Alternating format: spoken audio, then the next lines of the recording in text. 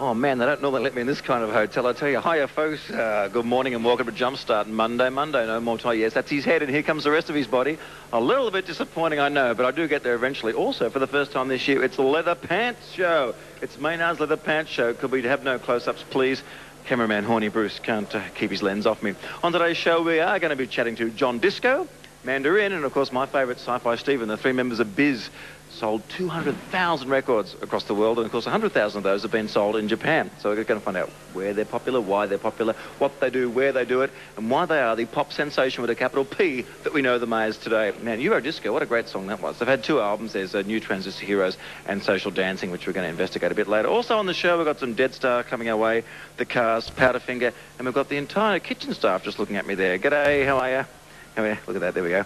They were just all staring, but now they're pretending that they're not. Also, we'll be talking to a couple of our friends from Channel V of Thailand. They're here to interview Biz as well. And we're going to muck around. But let's get started with some hanging out on Jumpstart on Channel V, because we've got one of my favourite bands here. Of course, you may know them from the front cover of the New Transistor Heroes, most excellent album. But even better and more improvingly, further along the line, we've got Social Dancing. And these three people are incredibly social. Right. Welcome, Amanda, John, Stephen. Hi, Biz. How are you? All right, not bad, thanks. Yes. I won't ask you how Australia is, because you've only been here 30 seconds, haven't you? Basically. 30. Yep, there goes 30. Oh, well, how's Glasgow these days? When was the last time you were back there?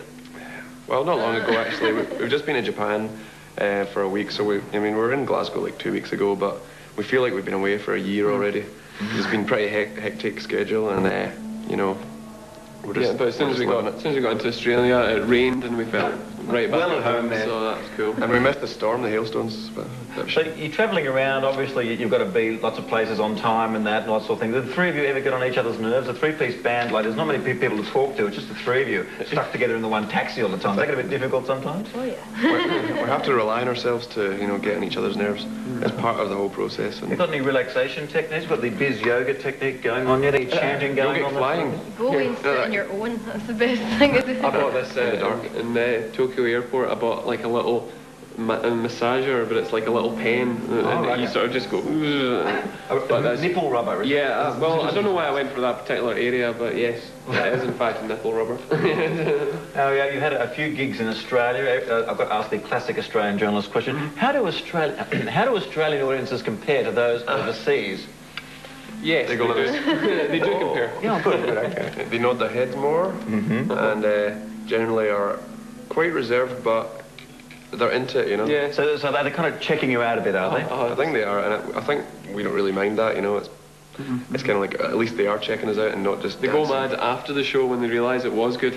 Now, are you getting bought lots of drinks after the show? That's always a good measure. I would hope so. We'll see that tonight. If we can remember if they were free, then it's not worth it. Now, I just want to confess that the New Transistor Heroes are going to play Sweet Shop Avengers from this. Now, was this inspired by any shoplifting you did at an early age or anything like that? I was quite the shoplifter, yeah. Yeah? What, small stuff or like tellies? No, just small stuff. Just generally, there's a few techniques which, obviously, if I divulge them here, I could get into trouble. You get deported. Sweets are easy. And so, I have, like, obviously with the Avenger title there, you obviously like wearing capes. I like putting a towel around the neck and running around the bedroom. Yeah. Like you, that kind of people too. Amanda, perhaps, who's superhero in your spare time. Not seen us on stage yet. Giving away the stage actor. Oh, like the cape. That's pretty special. Now, is this song just about little fantasy, or is it about an actual event? No, I can't remember. It's so old now. But, I know. I felt I had to, because we haven't seen you. Like you came out for a promo tour, and you can see John signed the front of this. The other two members of the band completely snubbed me. I think I was wearing my Hawaiian shirt that night or something. Can you blame them? I remember that now. Leather's on. Yeah, well, I got me leather pants because I thought, you know, well, they're from George Michael. I thought I'll wear the pants. They'll think I'm George Michael. And, I know. That's just what we thought when you walked into the room. I told you. Well, look, why don't you guys introduce Sweet Shop Avengers for us, as old as it is. Just try and really sell it, guys. Right, this is our dead good old song. It's called Sweet Shop Avengers. Wicked! Yeah, but put a cape on at home, do a bit of this stuff around the house while you're listening to it. Wicked. A-OK, we're Sweet Shop Avengers!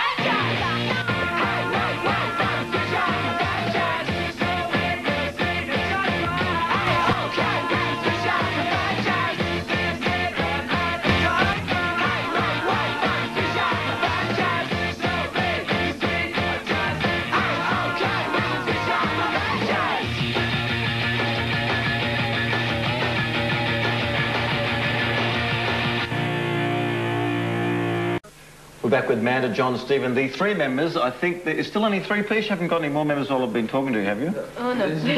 No. Unless you want to join. I don't know. Do you have trombone in the band or not?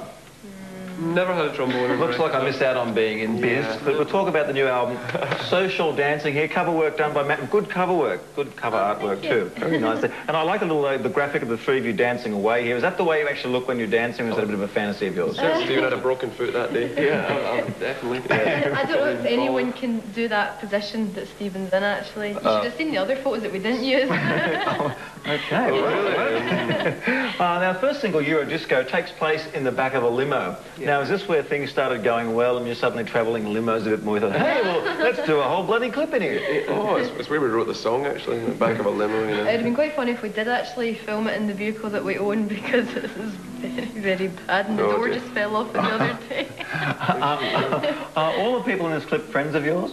No, there's a few people that we are acquaintances of, but no, I think, you know, it's kind of stylistically we wanted to change the way we did videos, and just the sort of the lyrics of the song made sense to do it in a limousine and not, you know, us appear as if we don't really want to be in there sort of thing. So it's that kind of, yeah, subtle contradiction or whatever that made us do it. It looks like a lot of fun. Someone's got flashing headgear or something at one stage too. It's quite strange, all the little toys they had, but it looks like it's really roomy on the camera, but we were so squashed and everyone was pushing us, and I'm burning my arm on the bulbs that were all around the camera. Oh, we'll keep an eye on that. Ow. There's a few outtakes there, because there's one like you're like that right in front of the camera like that. Your face is like 20 foot wide. Yeah, it's got a huge nose.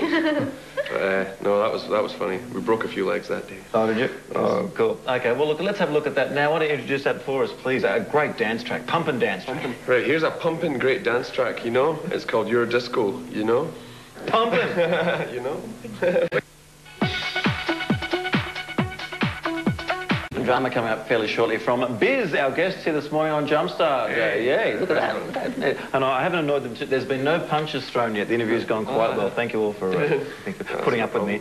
Now, before we get on to action and drama, the new single's Detour. Now, we haven't got that clip yet, but you want to tell us about it? What's it all about? Yeah, we did it. We actually filmed it outside for the first video we've ever done outside, and it managed not to rain in London for 2 days solid. So we thought we had to do it outside. It's cool. It's kind of more filmic, it's more cinematic, kind of big sweeping images. It was really nice, actually. Roller It skating. park, and it was really, really sunny, and a lot of it's just like walking, but these extras in it, they're doing mad roller skating, and they are amazing. They should have just been the video. Like, we should Rollerblading or roller skating? skate. Quads, you know? It was totally amazing, and Lois, the girl who guests on it, she came over from America to be in it as well, so that'll let people see what she looks like and everything. So is this the most expensive, grandiose clip you've ever done?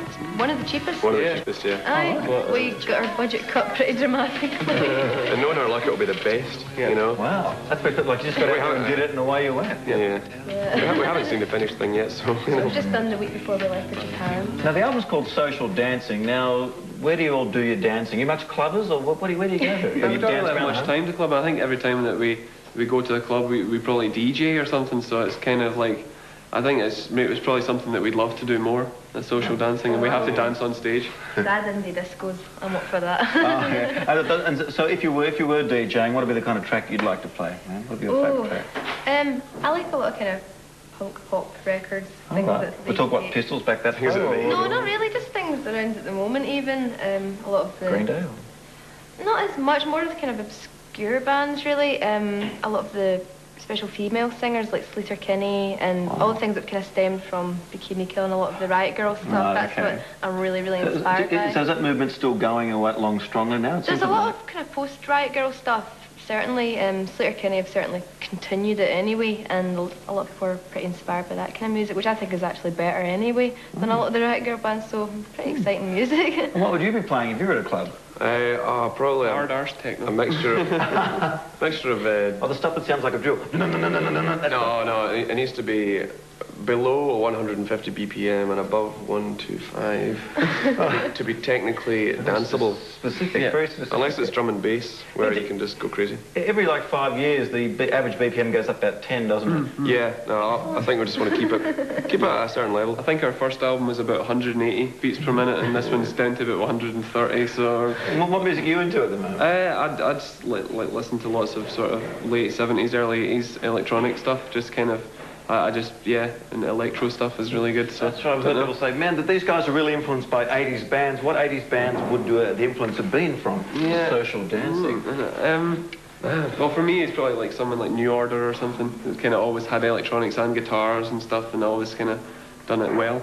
Yeah, just generally those bands that kind of mix the genres and muck about, basically. Muck about. Well, yeah, because you are pop with a capital P, unashamedly, and it's a great thing. I mean, do any of the indie bands over there like give you a hard time because like you're not being cool all the time? Yeah, totally.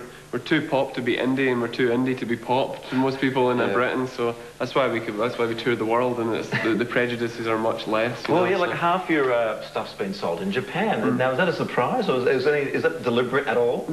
I don't know. It was a surprise, obviously, because it was like we heard, people saying, "Oh, you might do really well in Japan." You've got that kind of image, which was like initially made us think, "Oh, we've got an image." Yeah, I know we have an image, and so I think it was mainly due to that sort of the young teen kind of superheroes. Well, I mean, well, shampoo sold well in Japan, didn't they? Yeah, where are they now? Well, exactly. Well, your power, you've got the second album out. That's what they got. Exactly. Look, thanks for chatting to us. We've got, we've got action and drama coming up here. Tell us about this clip. This one's filmed in a box. Yes. Again, on the cheap, I see. Yeah, we're good at that. Yeah, it looks very kind of sci-fi. It's all kind of metallic, and it's got loads of cameras from every angle. And look out for the wee remote control camera on the floor, which kept hitting our legs all the time, which was really good. Okay. Okay, well, Biz, in a box, thanks for chatting to us on Jumpstart. Thank you very much. Cheers. Go check them out. They're coming near you. Go and see them, or else you're being a fool to yourself and a burden to others. Yeah, you're playing yourself if you don't go. Means nothing. It's better than us. What ones are like Silverchair? That's a crap name. Maybe he just had a silver chair in his house. I don't know. But we like one-syllable names like chance, grudge, fire. Kind of boredom with proper names used in music, and it was to kind of give us some instant identity, and so people can. For a reference, they can just call us these names, and it'll like leave a legacy, hopefully, in 1,000 years. People can't pronounce my surname anyway, so. Yeah, our names are kind of our names are. We obviously love them, but we just want something different. I don't know. The funniest thing is when people do think that there are real names, and they say, "Is your surname really Rin and Disco?" Yeah. And because they can't work it out because me and John are brothers, so they're like, "So you must be Steven Disco then?" And I'm like, "No." Seriously? The family disco? No, I'm sci-fi because of all my love of X-Files and all this conspiracy sci-fi that I'm particularly keen on. Yes. Really? Oh, really? Why are you disco? Because I like to disco. And I'm going to have a big house in San Francisco. And I'm Mandarin because I hate them and I hate myself. Oh.